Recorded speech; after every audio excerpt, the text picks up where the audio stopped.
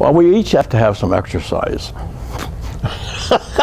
And obviously, for some of these people who come to church on Sunday, they obviously need exercise. And so this is the only time that they get the exercise. So we allow them to jump up and down all the time through Mass and things like this so that they get the proper exercise they need. Besides, it's good for the heart, and the heart is one of those things that we have to give to God. And so if we do that in a way in which we improve the heart, think of all the more love and affection that God can receive because we have this Catholic Olympic sacrifice. There, how you like that? There are certain times during the liturgy which we as Catholics feel are more holy, brings to our mind more the presence of the Lord, and we give more prominence to. And for example, the reading of the Gospel.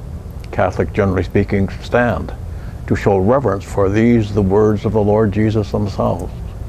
Or during the time of the Eucharistic celebration, during the time of the consecration, special times during Mass when we believe that the Lord Jesus himself becomes present upon our altars under the appearance of bread and wine.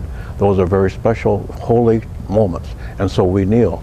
And so we stand, we sit, we kneel, depending upon what is going on the altar, what is going on around us, what is going on at the pulpit as the scriptures are read.